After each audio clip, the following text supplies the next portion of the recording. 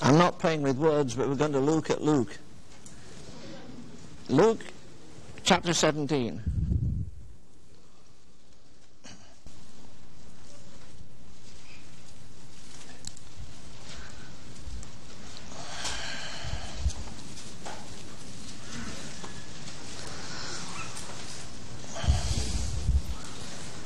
Luke 17, and reading from verse 26.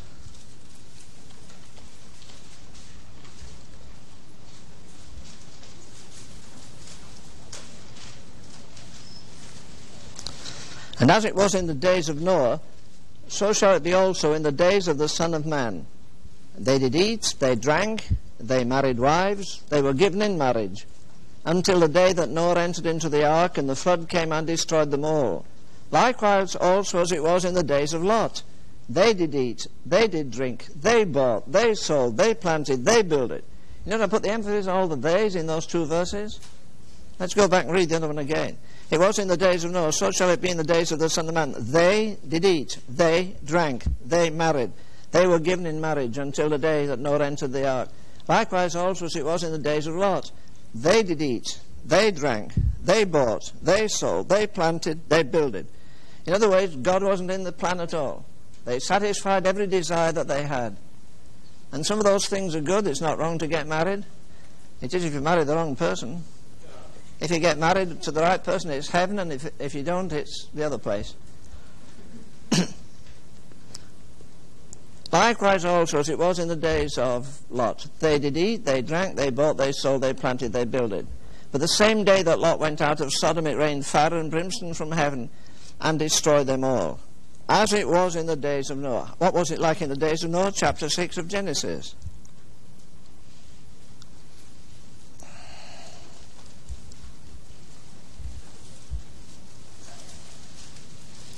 Let me read verse 3 from chapter 6. The Lord said, my spirit shall not always strive with man. I think that applies to individuals. I believe it applies with nations. This week I've been thinking of that scripture which I call a limitation to intercession. It says, there is a sin unto death, and ye shall not pray for it. I guess you think it's nice to preach. Well, it is sometimes. But I believe in every meeting, whether there's an altar call or not, if the Spirit of God is there, somebody's born or somebody's quickened. And by the same token, I think some people cross the deadline. God talks for the last time. As I say, what does God owe you? What does God owe America? Some of you have heard the gospel 100 times. I doubt if one of us responded to Christ the first time he spoke to us. We would have to say with, was it Theo Monod that wrote, I had long withstood his grace, long provoked him to his face, would not hearken to his call, and grieved him by 1,000 falls. Depth of mercy, can there be mercy still reserved for me? I'm staggered every day. I think of the majesty of God, the love of God. But right now we're living on mercy. If we weren't, we'd be burning like Sodom and Gomorrah. We've outsinned Sodom, we've outsinned Gomorrah. I'll tell you about that in a minute or two. My spirit shall not always strive with man, for that he is also flesh, yet his days shall be 120 years. There were giants in the earth in those days. And also after that, when the sons of God came unto the daughters of men and bare children to them, the same becoming mighty men that were of old, men of renown. And God saw that the wickedness of man was great in the earth.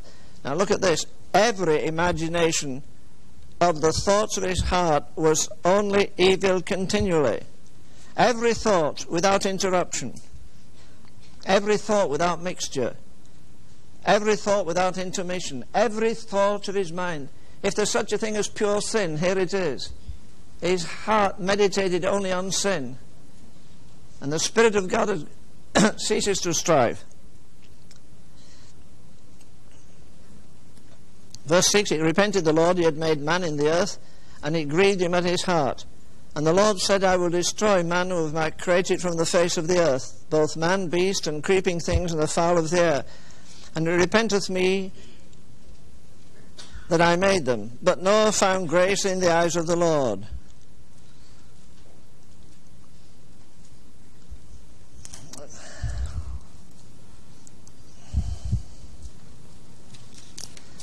find a scripture here a minute.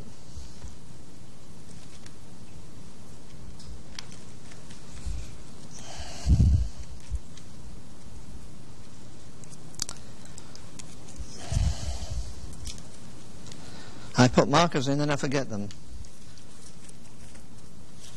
That one I've got. I think you've got the oven up a bit too hot tonight.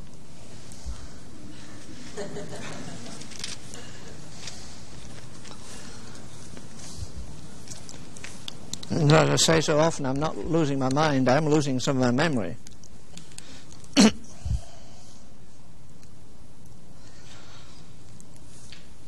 Look in the book of Proverbs, please, in chapter 1.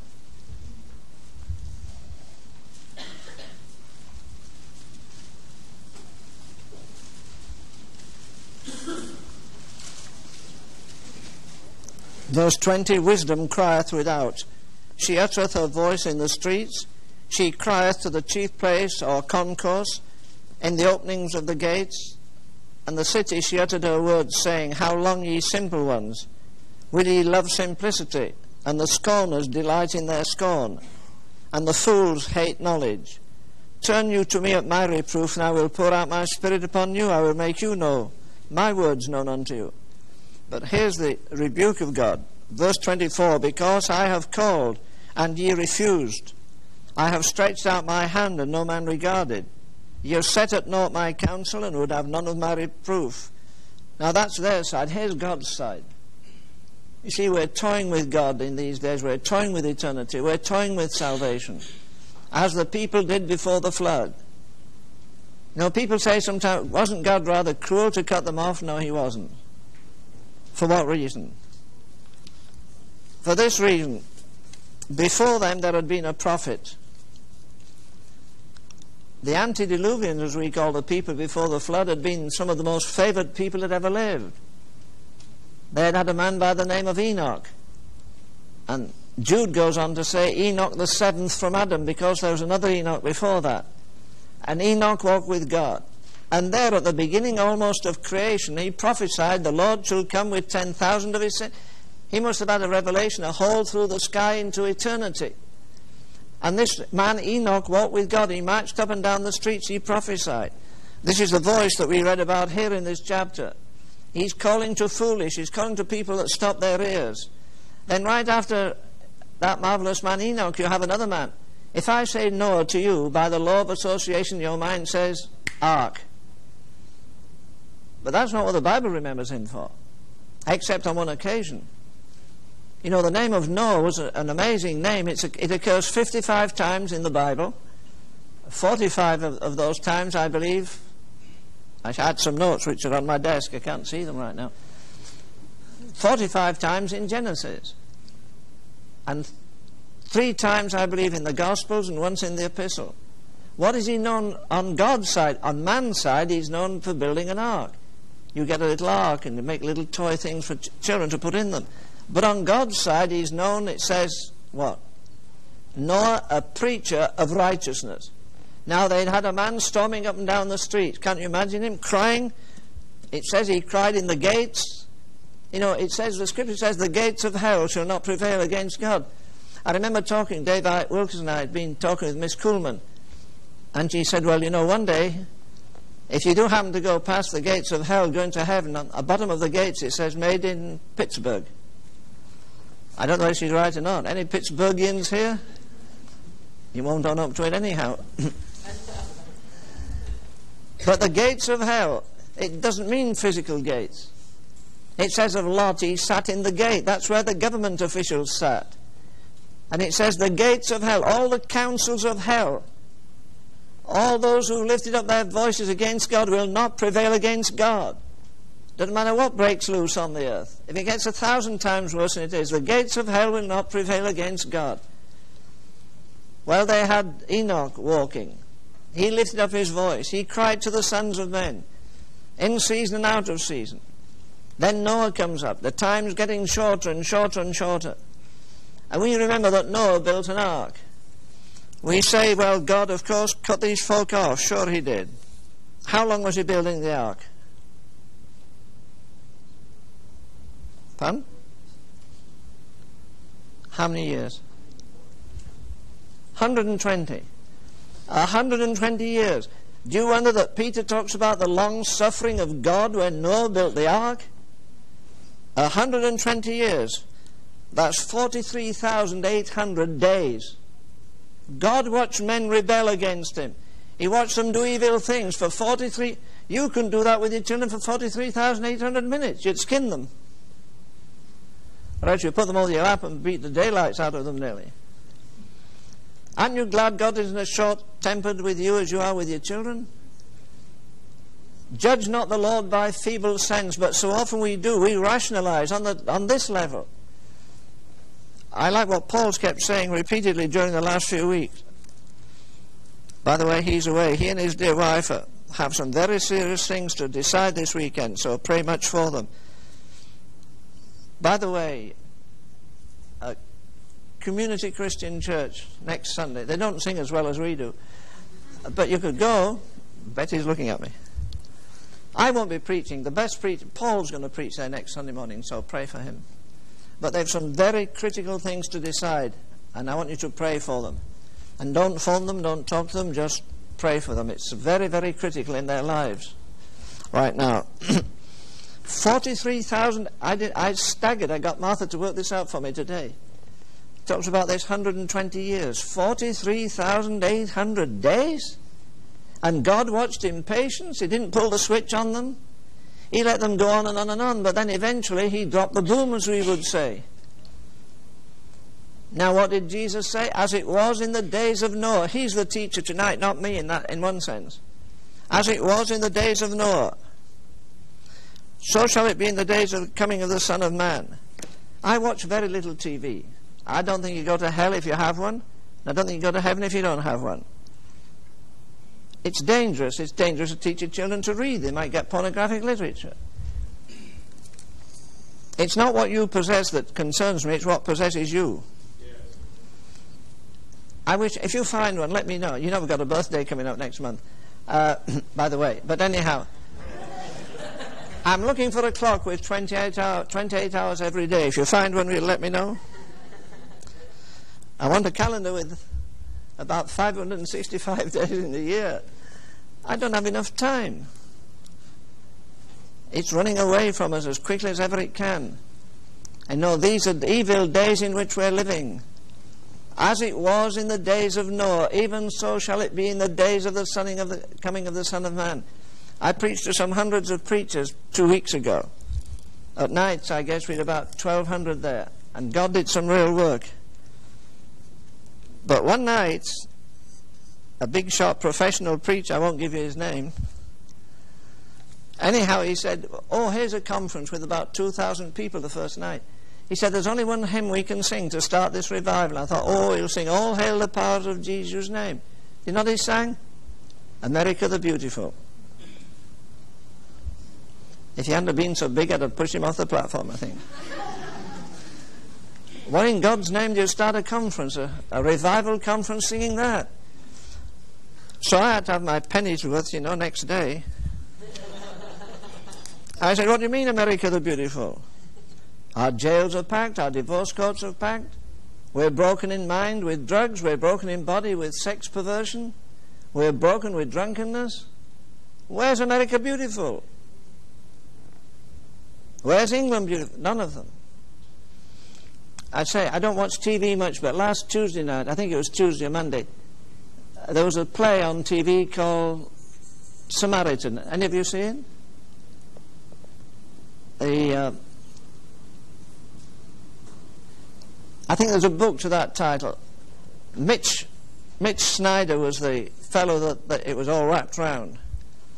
He lived in Washington. The second title to the book was Miracle on, I don't know, the 2nd Street or 42nd Street. Anyhow, it's just a few weeks before Christmas. Here's an ordinary man going down the street. And he went round and he saw a little old lady squatting over those grids, you know, where the heat comes up. And he went night after night after them, until he got such a burden he couldn't sleep. And before long he started fasting. I don't know, he's a saved man. He fasted 52 or 53 days, until his wife sat at his bedside, darling, take something, take something. But he was determined to break down the boys in City Hall. Well, he gathered together 740 derelict characters. I don't know if you've seen Cecilia Tyson. She played last year in a play liberating the slaves going to Canada. She's a black woman. She was 103 last year. She knocked 78 years off that. But she's still an old woman. And she played the part of a little derelict old black woman. Nobody loved her, nobody cared. These were unloved, unsought. And dear God, in the distance you can see the spire of churches. And I thought, well, what in God's name are these people rescuing the perishing for? What's the church doing for them? No good giving them a tract and say we'll be praying for you. Forget it. We're to do something more than that. And he was determined to do it. And he went to the city fathers and they said, you can't do this, you can't do that, you can't do the other. He said, there's a building there. It cost 10 million. He said, what's 10 million compared to 740 perishing people? The weather's going to drop 20 degrees tonight. And some of them hadn't eaten all day. And they haven't been in a bed for months. And he really poured it on, you know. He told them just everything he could. Eventually those stony-hearted old boys broke down a bit. They wouldn't give him the $11 million building. They gave him the disused railway station. It looked like, what am I trying to say? Cathedral, Westminster Abbey, anyhow, those big old arches in it, you know. And he crowded those people in. He got 500 beds, if I remember right, got the blankets, got the food, and he set them up. But I was telling Brother Dale, as I watched that, here are these derelicts, doctors that got on drink, people that got on drugs. Some were shaky. Mostly were old, over 50 if that's old. But anyhow, they got over that. That's to get some of you off the hook. But there they were in such awful conditions, shaky. One man is dying, the other guy has a bottle with whiskey, about so much. Take it, no, you take it. One crippled man is pushing another in a wheelchair across the road and he falls down, he collapses. The fellow in the wheelchair is half paralyzed, he's had no food. He dies. They give him a military funeral. Why? Because in Vietnam he went out under shell fire and rescued so many dying men. And here he is, the man says, in God's name, what are we doing? The richest country in the world, and we've hundreds of thousands of people through the nation dying. But I transferred that. Instead of seeing those old shaky black and white people and all the other people ragged, and I sat there and instead of watching that, I was weeping, sure. I wasn't seeing old men and women who'd had their innings, who'd had their day, and somehow got into the devil's clutch and it stripped them and robbed them of manhood and womanhood, and some of them mentality and virtue and everything. They were wrecks walking around on two legs. I wasn't seeing them, I was seeing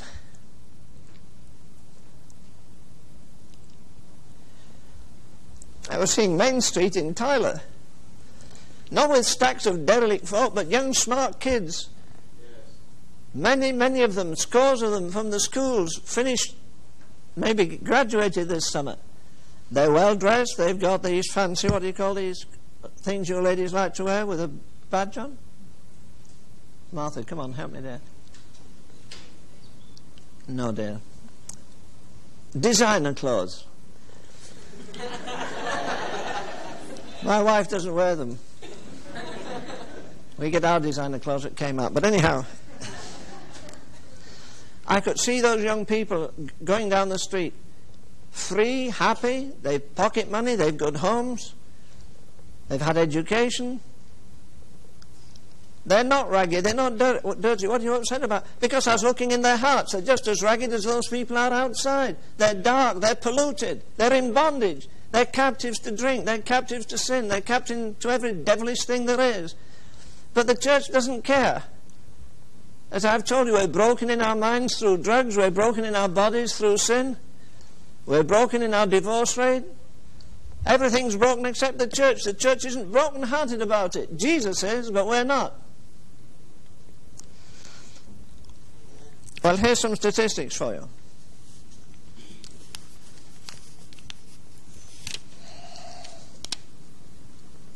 A brother down in El Paso phoned me tonight. I asked him for these statistics. They come from a paper, I think it's called, is it New Morning Ministries? And it's associated with the Assemblies of God, so it must be true.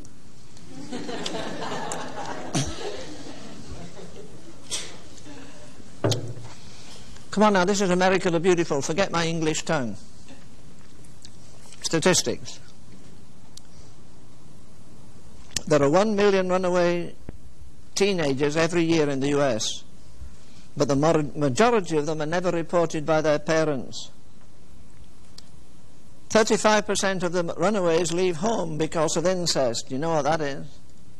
Are you telling me America's beautiful? Do you think God doesn't look down in every home where a man is fooling around and having sex relations with his daughter? Come on, it's the same in every country. Everybody saw the flood coming when Noah's day. What do you think they did? Sat down and waited for it? Forget it. As soon as the clouds darkened, the heavy thunder rolled. What did they do? I believe every man jumped on a horse and got out of town. They'd been warned day after day after day, year after year. They'd gone up and sneered and scorned and ridiculed the man who was building the ark. And then when the heavens broke and the water came from beneath and water from above, I guess they jumped on every horse and camel and elephant they had to try and beat it out of the town. But they saw the water coming in. Noah had built an ark. What did he do? He cut himself off from the rest of the world. When he got in that ark had to be his entertainment, his joy, his peace, everything. Well, come on, if it's a type of Christ, why in God's name doesn't it satisfy people? Why isn't Christ your all in all tonight? As it says in Philippians, He is all and in all. Why isn't Christ all your joy? Why isn't Christ all your peace? Why isn't Christ all your happiness? I guess if you had a favourite aunt and she was wealthy, and some of you young guys that like nice cars, she has 2 Rolls Royces, and she said, you know, dear, I'm going to leave them both to you. And of course this mansion with all its antiques, and my yacht that I anchor outside of New York somewhere, it's all going to be yours. Don't you think at times you'd have a little emotion and ecstasy? Well, come on, have we lost sight of eternity? Is it true He's going to prepare a mansion for us? It doesn't matter how poor you are. It doesn't matter how uneducated you are. It doesn't matter if you don't understand all the Bible. I don't know anybody that does. But if you know, if you can say, blessed assurance, Jesus is mine, then you've got your name in the Lamb's Book of Life. You know, believers say, well, of course in Revelation 20 it talks about the books being opened. But that's written to unbelievers. Sure it is. Oh, there are no books open for believers. Are you sure? What about Malachi, where it says a book of remembrance is written? There's another thing you've done today you've got away with. You've got away for now, it's judged up there. What about this book, as Paul has kept saying? We're going to face this book. I don't know how you'll get on. Maybe you feel pretty cocksure in your particular denominational theology. Well, read Hebrews 11 and get your nose rubbed in the dust. Don't matter whether you talk about Finney or Wesley or Savonarola, a man that never claimed to be filled with the Holy Ghost. Savonarola shook a whole city from centre to circumference. He toppled the papacy, he toppled corruption, he toppled the leaders, he toppled the magistrates, he toppled the noblemen. He made the king in his castle to tremble. Just one man, one man. God doesn't raise up denominations, He raises up men. Then out of the men maybe something grows. God raised up Wesley, Charles and John. Before that He raised, of course, George Whitefield, who was the torchbearer actually. But look what happened. They shook the world. Luther, he shook the world. Carey went to India when the Baptists stroked their beards and said, no, young man, when God wants to save you, He's omnipotent and sovereign. He'll save them without you. Don't believe that. God is sovereign, but He works through human agencies. Yes. I believe if He told the angels, Gabriel tonight and the rest, you can go to earth just for 2 years and labour, I guess they'd dive over the parapets of heaven and be down here in 5 minutes. Right. Paul says we're going, and I keep telling you, dear friend, I'm not going to heaven for the weekend. And you're not going to go to hell for the weekend if you're unsaved. We're going forever and ever. And Paul says, I want to tell you the things that motivate me. I have a home eternal in the heavens. I have a home. Can you imagine walking down the street one day and meeting the Apostle Paul? Gold streets. You'll be able to tell the evangelists they'll be digging the streets up.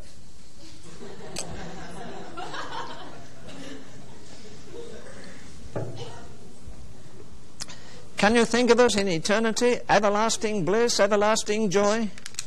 As the hymn says, it will be worth it all when we see Jesus. Life's trials will seem so small. We'll see that we fell over matchstocks. We thought they were redwood trees when we bumped against them.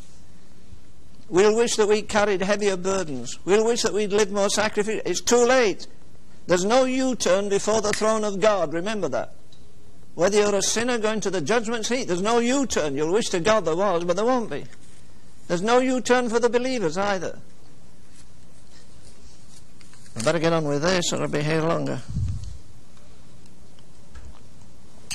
The majority of this million of runaways are never reported by parents. 35% of the runaways leave home because of incest. 33% because of physical neglect. The rest are throwaways or abandoned by parents. This young man said to me tonight, the police called us down to the airport. They found a little boy from South America, retarded, very severely retarded. A little Mexican. He's dumped in a corner. His parents left him and fled. They don't know who he belongs to. There he is. He's a throwaway. And he says, we're constantly facing this. Many of the runaways do not live long. 150,000 of them a year disappear. We don't project that. People sit all night looking at junk on TV. What about the undercurrent? Not just the underworld. What about the undercurrent of sorrow and misery and tragedy and broken hearts and broken lives? We don't see it. And yet isn't it our business to bind up the broken-hearted, to let the oppressed go free and break every yoke? We're going to do something about, I am, by God's grace, within a month or so, do something about this youth business here in Tyler. 250,000 teenagers attempt suicide each year, which is nearly 1,000 a day, a bit less. But look, these kids have the nicest homes, the nicest houses, the best education, they wear the best clothes, they ride the best cars. But what in God's name's missing? I don't like much that H.G. Wells said, but one thing he did say sticks with me. He said this in 1912. He said, there is a God-shaped blank in everyone. You know, in 1912, he and a few other guys got together and formed what we call the Fabian Socialist Society. And they laughed at the church, they laughed at Christianity, they laughed at the Bible. They said, we can produce a new race of people, who were talking about England mainly, but they meant in the world. We can produce a new race of men by intellectual and biological processes. The idea of some of them was to squeeze out those who were born weak. They were singing Swinburne's story from the last century, glory to man in the highest, for man is the master of things. But right after they sung their song, World War I came, followed by World War II, followed by the debacle, of course, of Vietnam. And man just gets more and more depraved and more wicked. 250,000 attempt suicide each year. 15 to 20,000 succeed. Well, how do you know that it wouldn't be the most promising scientists in the world? How do you know they wouldn't be the best surgeons, but the devil stopped them? How do you know they wouldn't be the best Christians or preachers or something? Now you can hang over that some Calvinism and say, well, it's in God's order. Okay. A man told me in my office, well, you see, everything's destined. I said, you're telling me that 100,000 babies, when they were born, when they were in the mother's womb, were destined to be flushed down the John as soon as they were born? Get out of the office. I don't believe that. I'm a little angry tonight. I've got a right to be. 15 to 20,000 young people. Didn't they have this trouble in Plano last year? 5 or 6 or 7 teenagers living in the best parts of Dallas with lovely homes. Didn't a boy stand behind the door when his daddy and mummy came from church? He was 14. He killed a pair of them because he hadn't been getting his own way. See, the breakdown is not in government merely. The breakdown is in the home. It's the home where the seeds are sown. In 1 year, 1 million teenage girls will become pregnant, and of them 200,000 will be aborted. I'm not reading about Sodom and Gomorrah, I'm reading about America, where you can't get a prayer meeting going hardly in any churches. Young guys phone me and say, Mr. Ravenhill, I'm trying to get a prayer meeting in the church, but they don't want to come, they don't want to pray. Do you know why they don't come? Because they have no prayer life at home. If they had, they'd come with something kindling in their hearts and want to explore when they go to a prayer meeting. You don't have to grind something. I want to come every night with a burdened heart. I want to live with a burdened heart. I can't live otherwise. As I say, I'm sick of the mediocrity in the church. I'm looking for God to start a fire. You better hang on with me, Brother Farrar and his wife, and Betty and Dale. I believe God will do a new thing, something entirely different in the next 6 months, less than 6 months, here in the Tyler area.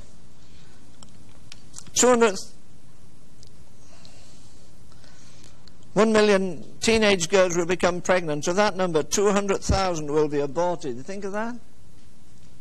200,000 girls, teenagers, 16 and under, aborting their babies. Why? Because many of them now at 12 years of age are getting pregnant. They're only girls, they're only children bringing to birth children. They've no qualifications to handle children. God didn't intend it that way.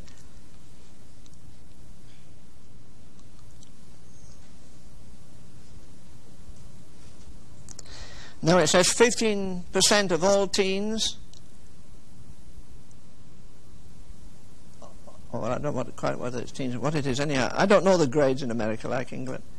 But 15% of all grades from 10 to 12 and 11% of all others from 7 to 9 are classified as having a drinking problem. Notice nothing here. 80% of all boys, 70% of all girls will have sexual relations before they leave the high school.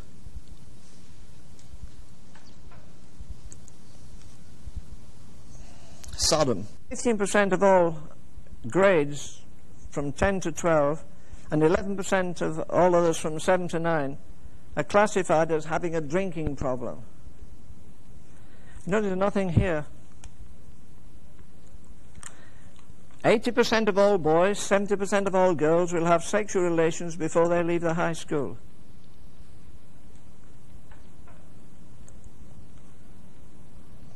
Sodom.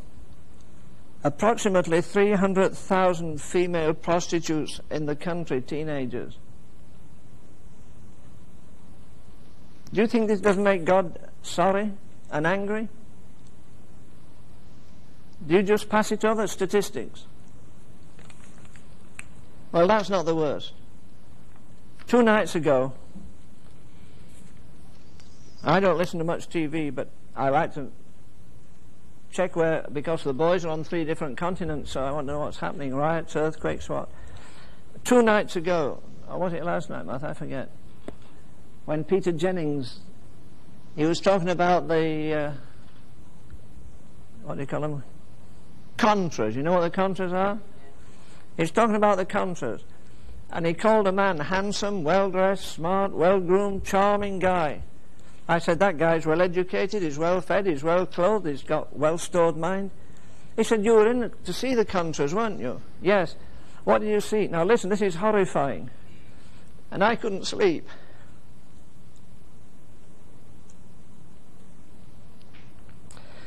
It sounds pretty vulgar, but come on, I'm telling you, we're back to Sodom.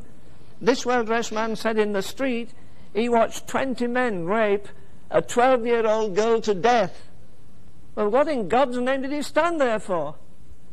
I mean, I don't believe in shooting and killing people. If one man raped a little 12-year-old girl, somebody should have gone and dragged him away and dragged the girl away. But he stood there and watched 20 do it. And he's educated. He's a product of an American university or English university. Otherwise he wouldn't be in that capacity that he was reporting there in that country. But Jennings wasn't moved when he read it, and the guy wasn't embarrassed when he said it. Do we have hearts of flesh or stone or what? You see, if you only see people with a body, if you only see them on a social standing or an intellectual standing, you're missing it. I tell you, I just can't go down the street now in Tyler without seeing those teenagers. Some come from Christian homes. Many of them have been to church. They made a confession. The preacher got baptized. They're going to hellfire as much as they were before. Born again is a miracle. A man becomes a new creature. If he doesn't, he isn't born again.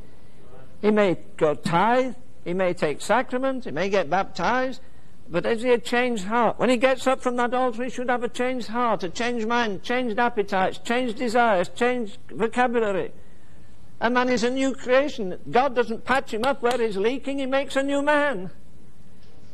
And the same Spirit that put Jesus in the womb of the Virgin Mary, the same Spirit creates us. We're regenerate. We're forgiven by the Father. We're cleansed through the blood. We're regenerated by the Holy Spirit. I don't know what's been taught in Bible schools today, but I'll tell you, we need to go back to basics. We need to stop people going out. I saw you kneeling there. What happened? Oh, I got saved. How do you know? I feel better. Well, you may feel in hell tomorrow morning. If you live by feelings, boy, you'll perish. John Wesley preached on Romans 8. I forget the verse, is it 16? The Spirit beareth witness with our spirit. He preached on that more than any other thing. The Spirit bears witness. You can't depend on your feelings. You can't say, I've started a new leaf. It's not a new leaf you need, it's a new life you need. Yeah. Christianity is not just a religion, it's a life. And let me tell you again, Christianity is not being weighed in the balances and found wanting. It's been tried, found difficult, and rejected. When Jesus calls a man as Bonhoeffer, I was reading a bit of Bonhoeffer yesterday. You remember he was delivered in Germany. 3 days after they hung him, the prison was released. Everybody was released. But Bonhoeffer said, remember, when Jesus calls a man, he calls him to die. We say, come and get a new life. He calls you to die. Die to the old life. Die to the old man. Die to your own old interests. Die to your old appetites. Cut yourself off. Again, Noah goes in the ark. And he's there for years.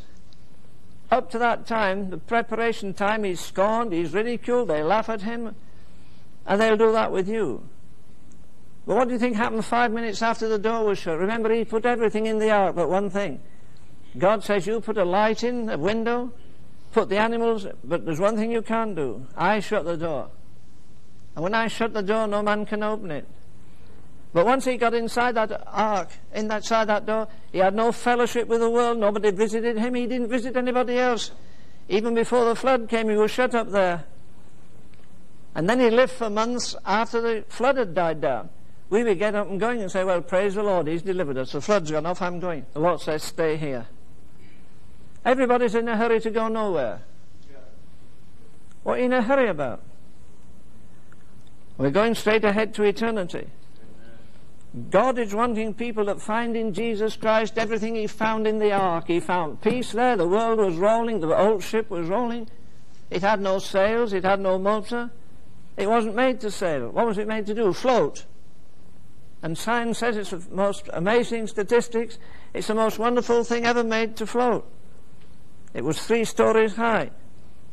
What was it long? I forget the length. 450 feet long and 75 feet wide. 3 stories high. I know, about 50,000 cubic feet of space. Well, weren't there a few that got saved outside of the ark? No, there were a few that got saved. They were in the ark. And the only reason they were saved, they were in the ark. They'd heard Enoch, they'd heard Noah. A minute after, when the Lord pulled the plug, as it were, and the rains came down and the rain came down, what did they do? They were screaming, screaming, screaming. Open unto us, like the virgins. I say not all the church is going to the marriage supper. Why? Well, if they were, all the virgins would have gone in. But they didn't get in. Jesus says, they that overcome shall sit with me on my throne. Well, who sits with the king, the queen? Who's the queen? The overcomers. Who are the overcomers? Those who are pure. It's too late, dear friend, when you're gasping on your deathbed. You pull out of an automobile rake, you can make all kinds of promises.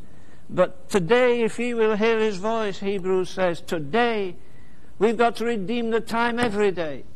The old devil will cheat us. He'll get fascinated with something. We had a man in a church I pastored, he's a brilliant Greek scholar. He lost his anointing, he lost his power with what? Nightclubs. No, collecting stamps. You say, what? Collecting stamps? Yes, he invested a fortune in them. He stayed up all night with a pair of tweezers, sticking them here and turning them, until he got volumes and volumes of stamps. He used to stay up till midnight and study the Word, but he got fascinated with the stamps, and he lost it. It's a very simple thing. As I've said to you often, the good is often the enemy of the best. And you've got to keep on your alert. The days of evil. We've got to be in the ark of safety. Christ has to be my full satisfaction. It's easy to sing, Jesus, lover of my soul, isn't it? Until you realize what's in it. Is it the second stanza that says, Thou, O Christ, art all I want, and more than all in thee I find? Is that true? Why do you prefer I'll get my head in my hands, or I'll say it anyhow. Going out for a horse ride, if you haven't spent time with God, you love the horse more than you love God. Playing racquetball, doing some other thing, which in itself may not be evil, but God is a jealous God. Why can you spend so much time with that hobby or that situation that you spend in His holy presence, contemplating eternity where we're going before long? Well, it says concerning Noah, he was a preacher of righteousness. You can preach anything today. Preach the second blessing, preach the second coming, preach the second death. No, we don't talk about the second death. But it's there in the book. And time is running out. And I'm sick to death, as I've said more than once, of the devil having monopoly of our young people. He's got them where he wants them. Otherwise, these statistics are a bunch of lies, and they're not. They're being carefully filtered. They've come from a work which is very much like Teen Challenge. I'm going to get them printed out, and I'm going to write an article, put some of these things in. You see, if we're not careful, we'll see as other men see. Remember the man in the Bible, and God touched him, Jesus touched him, but he saw men as trees. You'll see people, oh, that girl, she's an honor student. That boy's the quarterback. Come on, forget it. That's how the world thinks. He's either saved or lost. He's either fuel for the flames of hell, or he's a person that's going to wear a diadem in the presence of Jesus forever. And once we get eternity conscious, all our values change. All our interests change. We won't be seduced by trivia. We won't be occupied with trivia. We say, God, I want to live 100%. As I've told you, I want to live so that without a minute's notice I could walk straight into heaven. I don't have to say, well, Lord, hold off, I have something to put right. I have some repentance to make. I had a grudge against somebody. I want to say, no. I want to walk in the light as He gives it to me. As I've told you, these guys right now ask me. In fact, a lady said this week to someone, I'd like to be in, where do we live there? In Lindale. I'd like to be in Lindale when Brother Ravenhill dies. She'd like to wear my mantle. Isn't that nice? Why are so many people wanting my mantle? I need it a few more years yet. When these guys say, Brother Ravenhill, ask the Lord if He'll let me have your mantle, I say, no. I can't send you my mantle. I'll send you some of my sackcloth. I never hear from them again. They don't want sackcloth. They don't want to carry the burden of Jesus. You hear people say, I'm saved, I'm sanctified, I'm spirit-filled. When did you last hear somebody say, I've had my Gethsemane?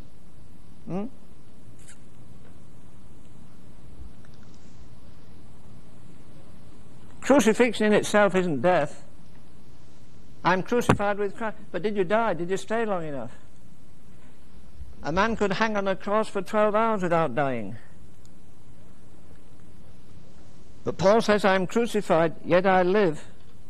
Because he said, once sin dwelt in me, now Christ lives in me.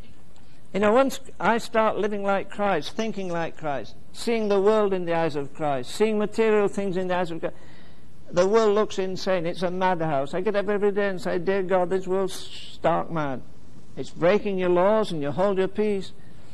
But he said, as it was in the days of Noah, there's a vengeance coming. There's the day of vengeance of our God. The moon hasn't yet turned into blood, or the sun turned into darkness. But darkness covers the earth even now. And God is wanting every one of us to be living 100% for Him. Totally careless as to what we wear, whether it's valuable or not. Only as we live in righteousness and peace and joy in the Holy Ghost. You see, the trouble with the kids, I don't like to call them kids. You do, I don't. I wouldn't like to go behind my boys and hear them talking to someone and say, the old goat's coming. Well, if they're kids, I must be an old goat. My children. Your children, are you a role model? Are they seeing you totally consumed in the will of God? Saying, God, something has to happen in Tyler. I'm not responsible. It's easy to go up the Amazon. There's dear Spencer again, this full-blooded Indian from this country. Prays with brokenness. There are 2.25 million Indians in this country. And hardly anybody's reaching them except the Mormons. I have to be away next Friday night, and Paul too, we're going up to Bethany. If you remember, Dick, Ray Dorsey's going to come and give us another talk about India. I'm going to ask her we pray for three things: the Indians in America, the Indians in India, and if you take Reader's Digest this month, there's an article there about the Jews. Thousands of them want to leave Russia and they can't. Why does God look down on Russia? Why does God look down on Afghanistan? Dear God, most of you haven't thought of either of them today. You were concerned about the biggest hamburger, or your wife burned the bacon. Well, everybody has a cause.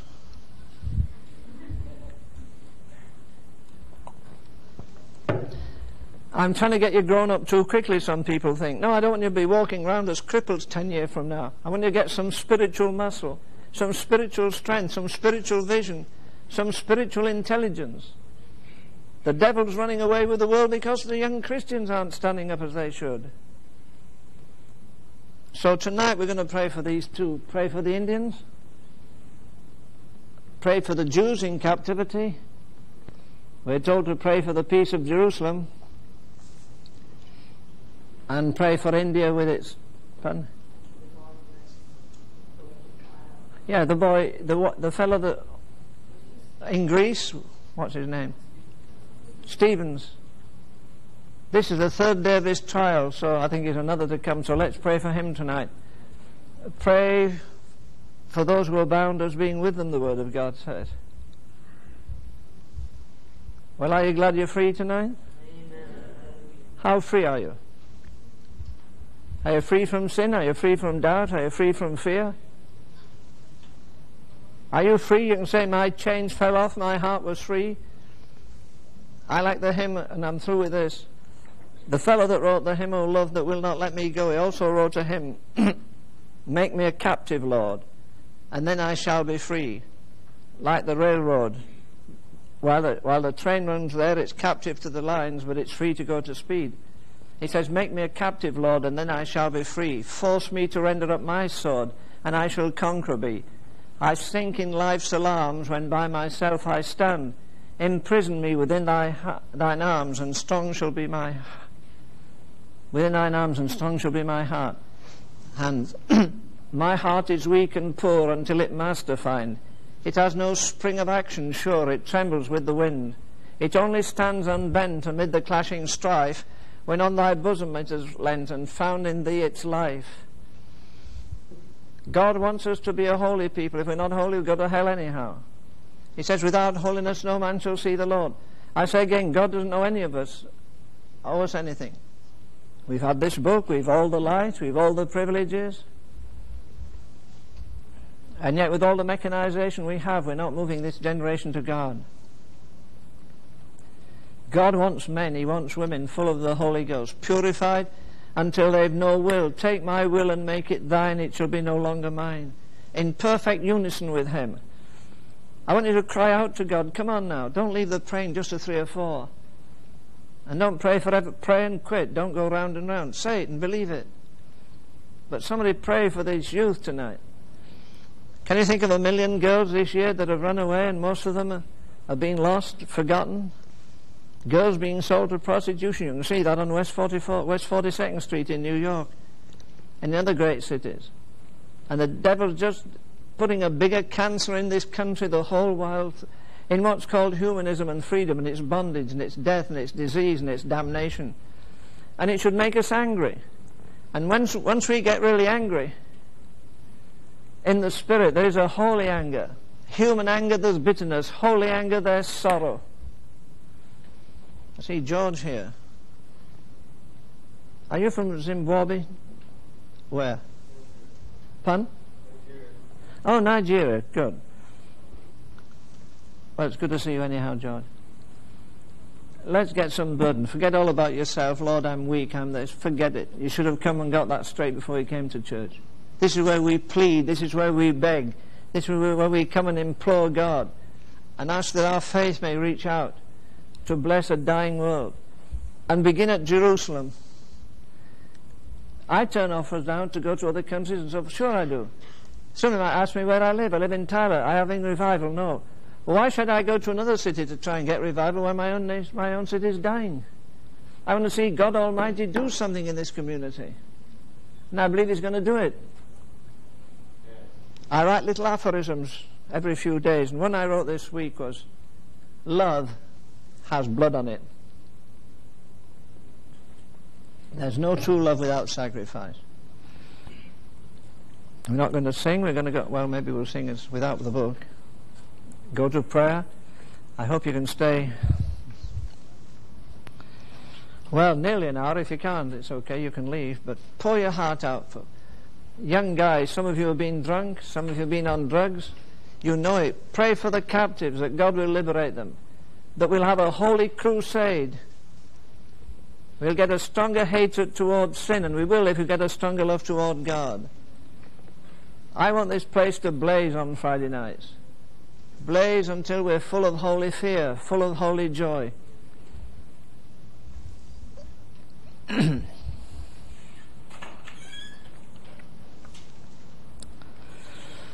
Well, as we kneel, let's sing, Draw Me Nearer, Nearer, Blessed Lord. Draw me nearer,